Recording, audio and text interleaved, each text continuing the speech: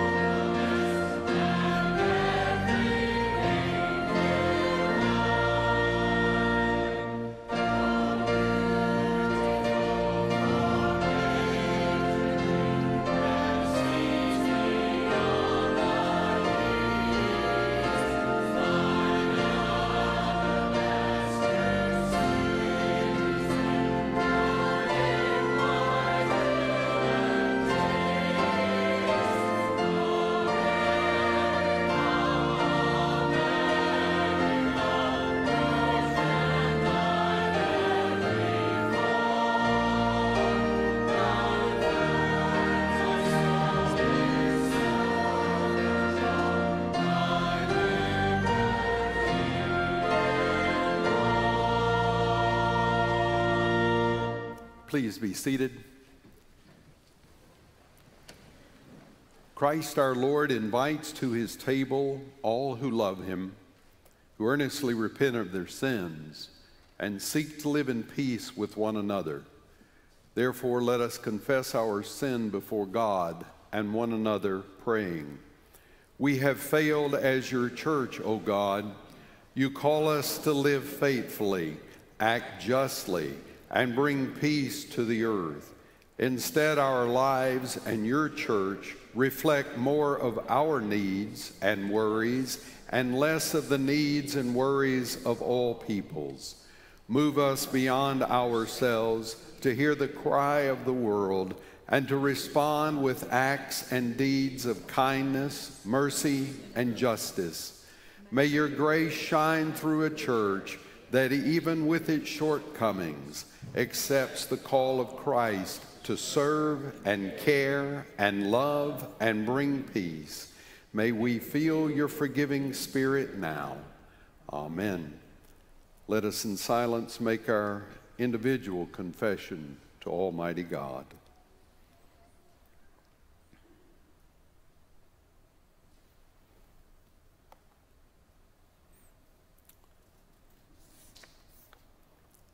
Jesus spoke words that no matter how many times we hear them, have more meaning than we can fully grasp. This is my body broken for you, and my blood poured out for you for the forgiveness of sins. Let us receive all that Christ offers to us and be thankful. Amen. Would you pray with me?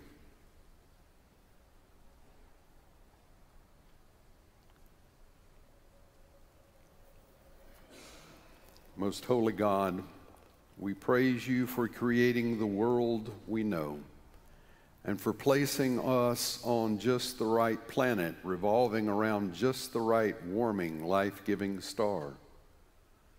We thank you for stamping your image upon us, for endowing us with minds to ponder your will and hearts that are restless until they find rest in loving obedience to you. We give you thanks for providing for all our real needs, material and spiritual, and above all for granting us in your divine Son a model of a life lived for you and a friend that sticks closer than a brother, for our creation, preservation, and salvation. We are thankful to you, O God, far beyond the power of words. Around this table spread the mementos of your presence with the disciples and of his continuing presence with us. We have gathered to recall and to celebrate his life. We remember his humble birth, his youthful wisdom, his loyalty to his family, his devotion to his disciples, his compassion for all of them, even Judas. We remember the brilliance of his teachings, the calm in crisis, his generosity toward his enemies. We remember the sorrow and the awe, his courage before his judges, his forgiveness extended even to his executioners, and the victory with which you rewarded him when you raised him from death on the third day. We pray now for the gift of your Spirit to empower us in the celebration of the sacrament of his presence, then, now, and at his return in glory. Let this common bread and the fruit of the lowly vine become for us reminders of his broken body and spilled blood. If we were asked, were you there when they crucified my Lord? Let us have the integrity to answer, yes, we were. And we were of no more use or help than the disciples. So let us approach this table that we may experience his mercy and his deathless love.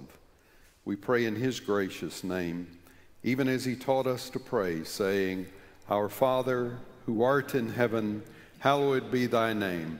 Thy kingdom come, thy will be done on earth as it is in heaven.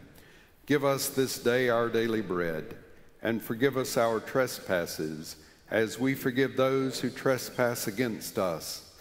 And lead us not into temptation, but deliver us from evil. For thine is the kingdom, and the power, and the glory forever. Amen.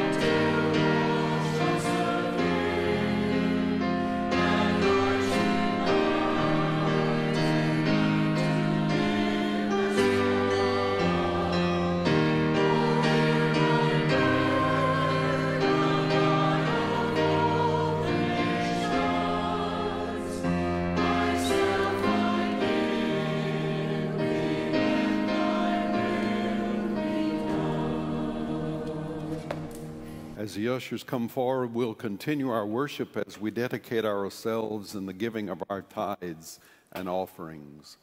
Let us pray.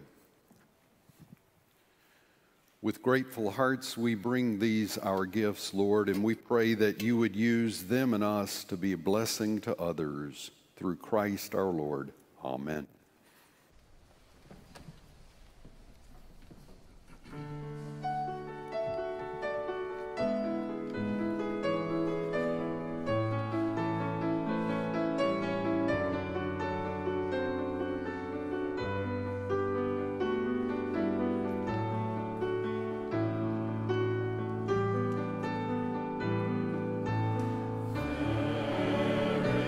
Lord Jesus.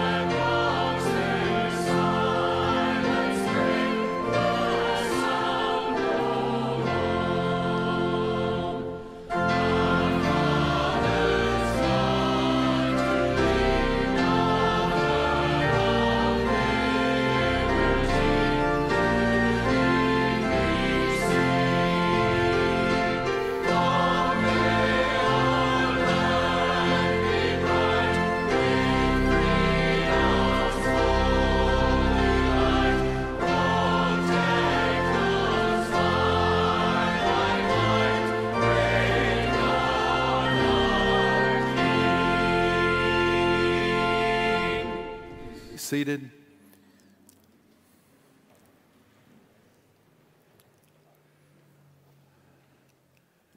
David wanted to build the temple, but was not allowed. His son Solomon was the one that completed the temple in Jerusalem.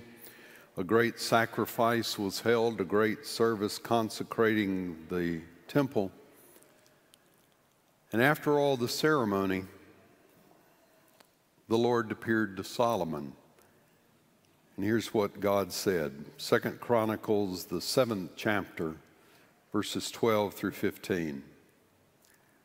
Then the Lord appeared to Solomon in the night and said to him, I have heard your prayer and have chosen this place for myself as a house of sacrifice. When I shut up the heavens so that there is no rain, or command the locusts to devour the land, or send pestilence upon my people, if my people, who are called by my name, humble themselves, pray, seek my face, and turn from their wicked ways, then will I hear from heaven, and will forgive their sins and heal their land. Now my eyes will be open, and my ears attentive to the prayer that is made in this place.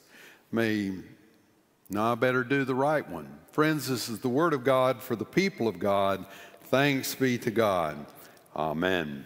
Tomorrow morning, a podcast will be released on our website. It's Lindsay Hurd and Tila Lee and Kyle talking about prayer and how prayer influences our lives and changes our lives. And I want you to watch just a little bit of a clip from that.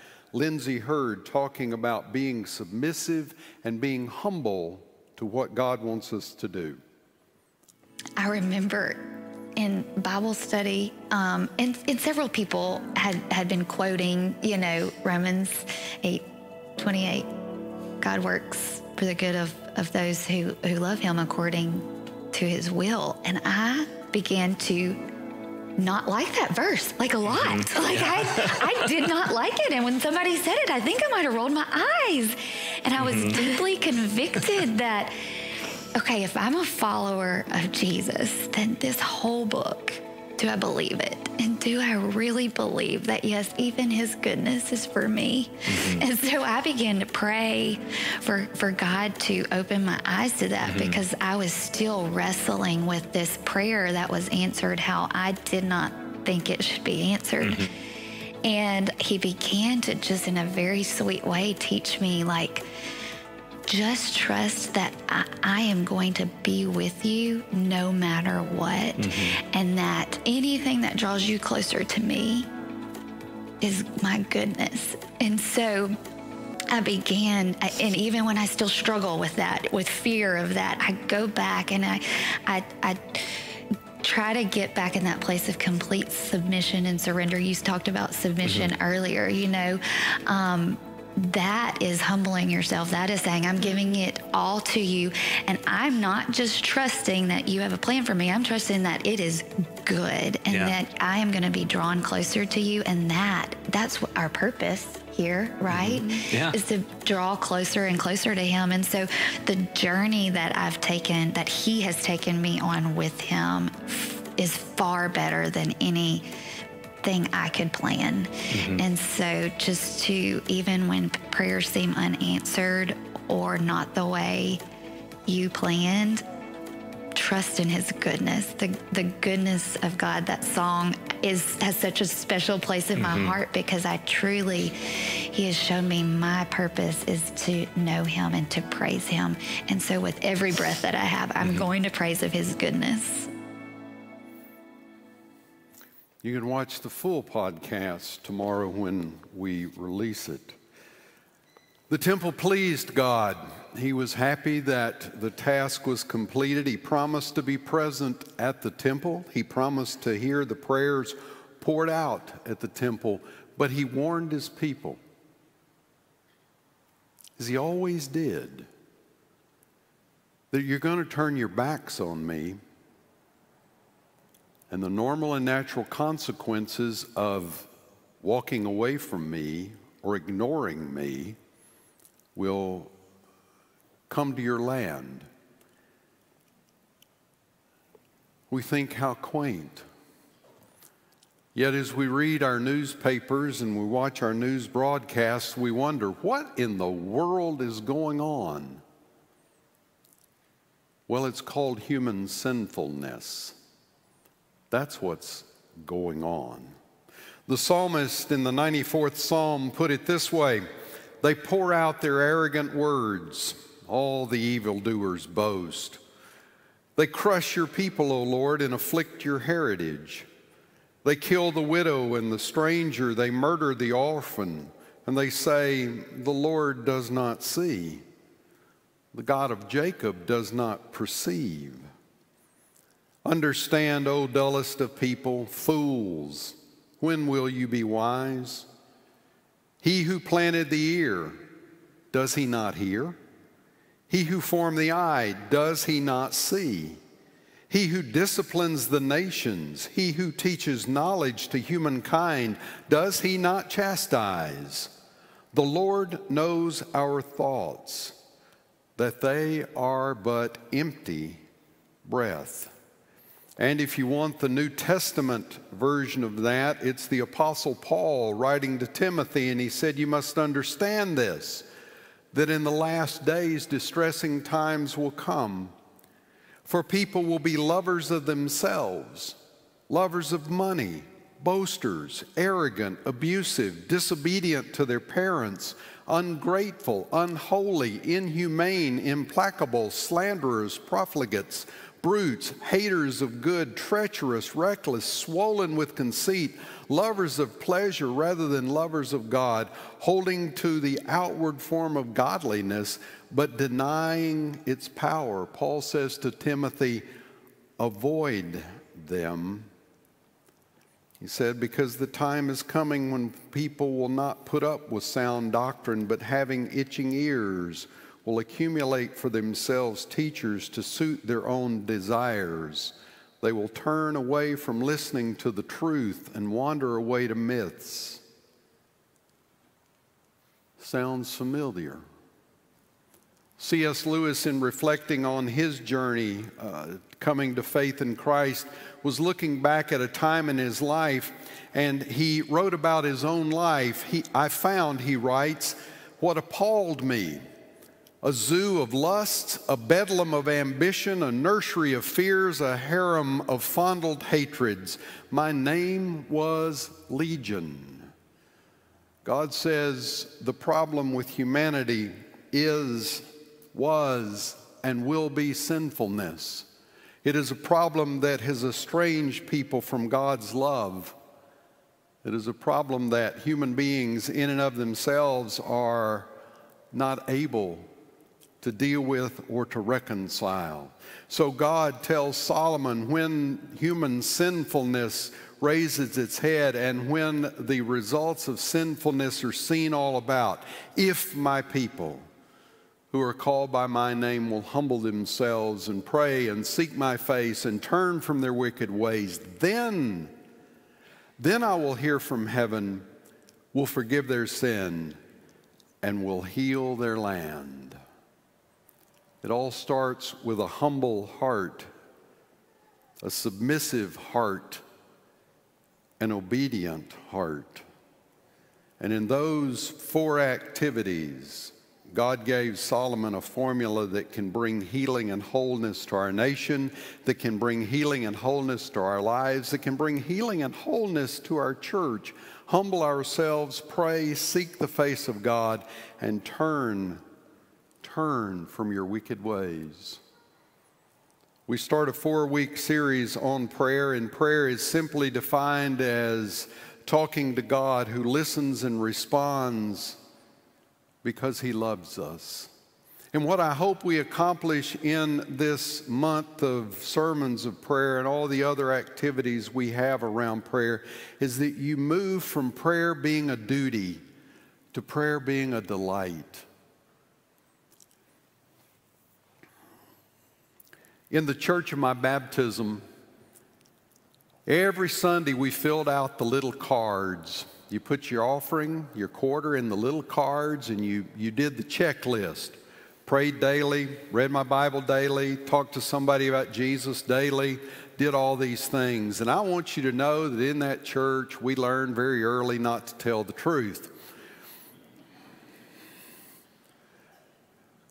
Prayed daily. Boy, I checked that one off. Sometimes I did, sometimes I didn't. But in my life now, I can say, yes, I pray many times daily. It's not a duty. I just want to spend time with God. I need to spend time with God. And I hope that you'll learn in your life to move that from duty to delight.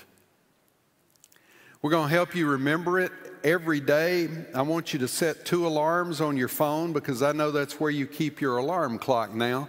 I want you to set 2 alarms at 7:14 a.m. and 7:14 p.m. 2 Chronicles 7:14. You get it? At 7:14 a.m. and 7:14 p.m., I want you to stop and pray.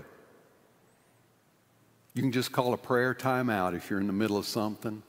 Let that alarm go off for everybody to hear. And if somebody asks, what are you doing? Say, I'm going to stop and pray. And the other hint I'm going to give you that I do as part of my devotional time is I've been praying through the book of Psalms. You know, sometimes you just seem to run out of something to say to God, or you find yourself saying the same thing over and over and over and over again. If you'll start with the Psalter, and you can pray them like this, Dear Lord, and just read a psalm out loud. And you get to the end of it and you say, in Jesus' name, I declare to you, that's a prayer. And you will find some of those prayers poignant, some of those prayers heart-rending, and some of those prayers heart-changing. So I want you to become a praying people, because that word if looms very large in this text. If my people will humble themselves and pray and seek my face and turn from their wicked ways, then we've got to get the if part of it done. We've got to get that praying done. And prayer transforms us. We can't pray, and I've heard 2 Chronicles 7:14 done like this. God, I'm just praying for all those pagans. Get them, God. That's not how it works. The prayer changes us. The prayer changes our heart and our perspective. The praying changes our behavior. We become participants then with Jesus Christ in the transformation of His world. How do we do that? By becoming more Christ-like, by developing humble, submissive, obedient hearts. What was it Jesus said? If you love me, obey me. And prayer aligns us with God. And when we discover this rich delight of prayer, we discover a power and a relationship and a presence we've never known. It moves from duty to delight. Well, in the church of my baptism, they did believe that if they could keep you going to church, they could keep you from sinning. So I learned to sin at church. And I'm telling you that we were there Sunday morning, we were there Sunday night, we were there Wednesday night, we went Tuesday night visitation with the deacons. We were just there all the time. But Sunday night we loved because, don't tell Mickey, I sang in the youth choir. Then we would go to Youth Training Union. Then we'd go to Sunday night church. And then we would gather at the Sacred Pizza Hut for our pizza afterwards. And that's where the youth group ended, Sunday night at Pizza Hut. And I've been asking God's forgiveness that those waiters and waitresses at Pizza Hut would forgive all those teenagers who just didn't know what we were putting them through. But one Sunday night, we were all sitting in the Pizza Hut, eating a pizza, and we were kind of wondering where Steve and Shannon had been. Steve and Shannon were they were a year older than we were, and they were kind of de facto leaders of the youth group, and everybody loved Steve and Shannon, and we knew that Steve and Shannon loved each other. And we wondered, where'd they go? They weren't in youth choir, weren't in training union, they weren't in church. Steve had a 1973 yellow Volkswagen Beetle. As we sat there at the Pizza Hut on Highway 31, we watched a wrecker towing a 1973 yellow Volkswagen Beetle. And I don't know if any of you have ever been around a Volkswagen, but the only thing in the hood is 10 gallons of gasoline. Engines in the back.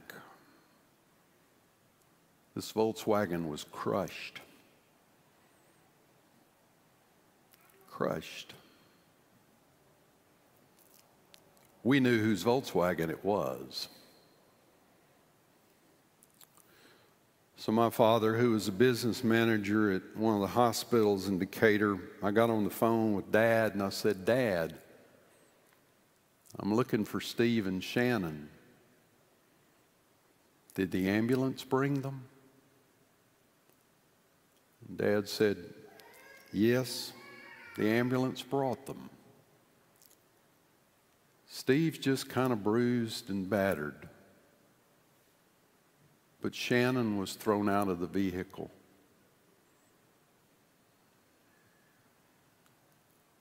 And she hit her head.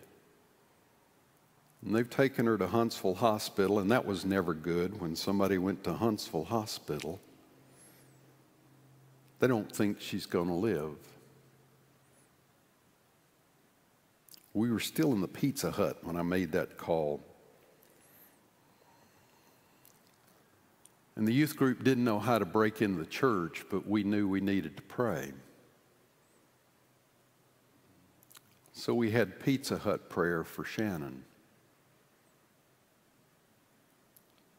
And this girl who wasn't supposed to live through the night made it to the next morning.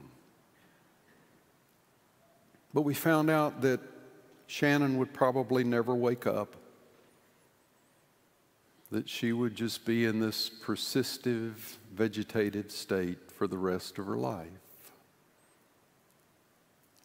And the youth group, who didn't know a whole lot about formal prayer or doing anything else church-wise, got together and we prayed for Shannon again. And she woke up. And then they said Shannon would never walk. And then they said Shannon would never do this. And then they said Shannon and Shannon and Shannon. And every time we heard the news about Shannon, we called out to God in prayer. Facebook is a marvelous tool. I stalked Shannon this week. Shannon and Steve had run off and gotten married. They hadn't told anybody, but that's where they were. They were running off and getting married. Steve and Shannon had a couple of kids. Steve and Shannon have been married now nearly 50 years, and Steve and Shannon not only are parents, but they are grandparents. And the only thing you can tell about Shannon is when she smiles, it's just a little bit crooked. But in a great tragedy, in a time where a bunch of teenagers didn't know what to do, we called out to God and we prayed. And y'all, our prayers weren't formal. They probably were not properly formed, but they came from a humble heart, a heart that believed that God could and God would. And I encourage you, whatever you're facing with someone, pray. This morning, as we come to the altar to receive the sacrament of communion, you may just leave a little note on the altar that you want prayers for someone. And what's going to happen after this service is any prayer requests that are left in here, we've got a group down in Rainwater Chapel that are going to be praying for you right after this worship service. So if it's on your heart, if you have a need, then pray. There it is. If, then pray. So I invite you this morning to come to this joyous celebration of Holy Communion. But I invite you to come with submissive hearts, with humble hearts, remembering that at this place, God is present, that Christ's heart beats with our heart, and He's as close as a prayer. Amen. Would you join me now for the great thanksgiving? The Lord be with you. And also with you. Lift up your hearts. Lift them up to the Lord. Let us give thanks to the Lord our God. Blessed are you, our Alpha and Omega, whose strong and loving arms encompass the universe. For with your eternal Word and Holy Spirit, you are forever one God.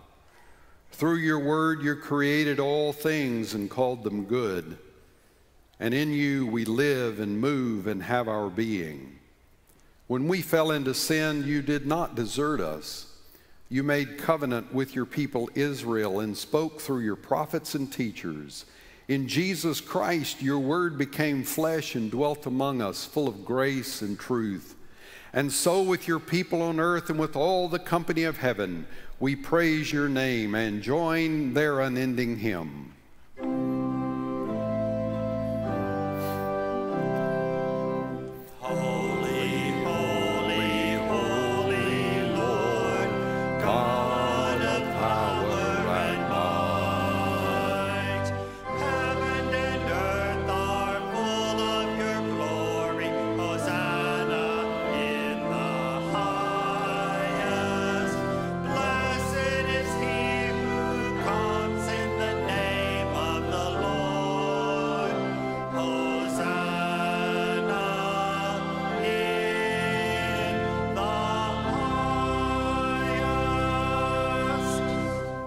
Holy are you, and blessed is your Son, Jesus Christ, who called you Abba, Father.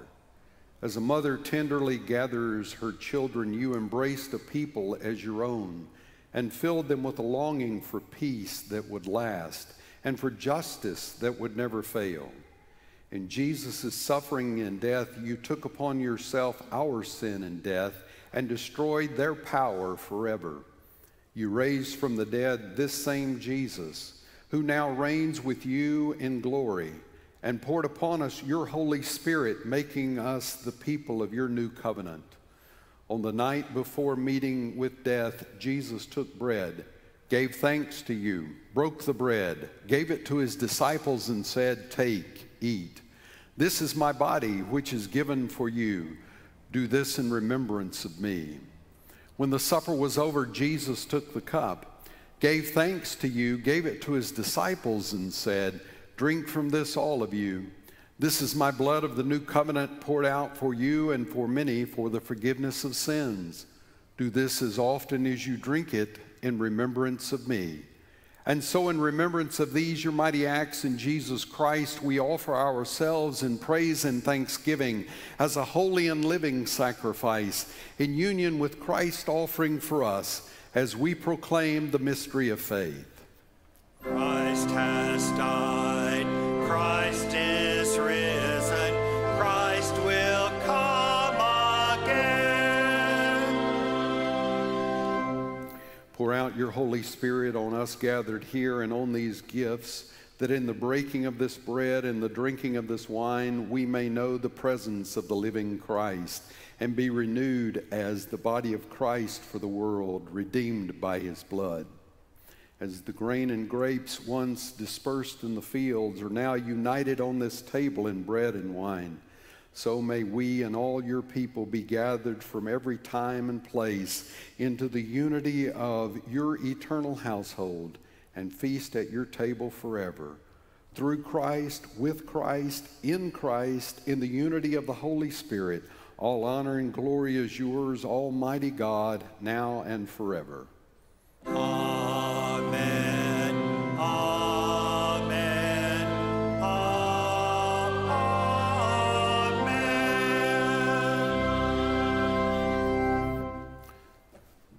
This is the body of Christ broken for you. This is the blood of Christ shed for you. If you're helping with communion this morning, would you come forward? There we go.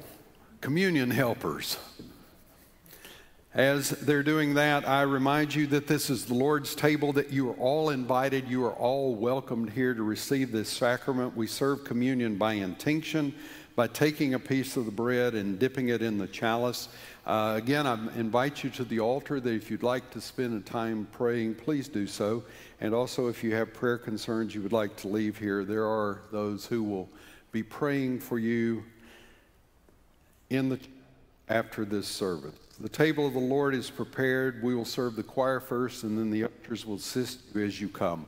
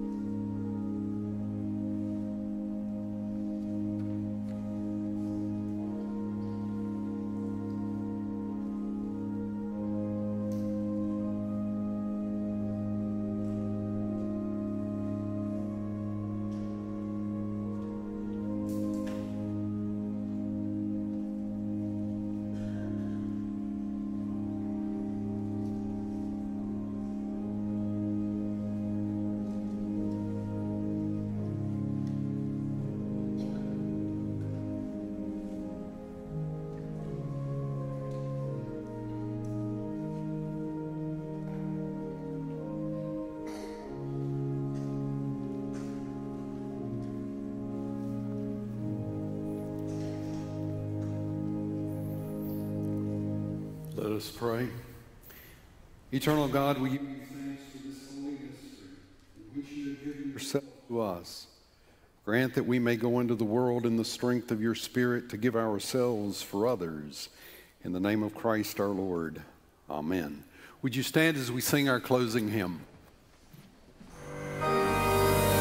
You've been watching the live broadcast from Trinity United Methodist Church in Ruston, Louisiana. I'm Reverend Doug de Graffenried, and I want to thank you for choosing to be a part of our worshiping community today. Our prayer is that God has used this time to speak specifically to you, wherever you are on your faith journey. At Trinity, our goal is to help you live into a deeper relationship with Jesus and reach wider in serving the world He loves. For more information about how you can live deeper and reach wider, visit us online at trinityruston.org and let us know how we can help you reach the next step of your walk with Christ. Thanks again for watching, and we look forward to seeing you soon.